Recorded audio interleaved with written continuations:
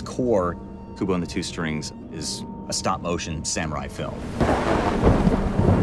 There's an extensive amount of research that goes into all of the history. We have laser cutters now and screen printing, so we were able to actually map on those textures.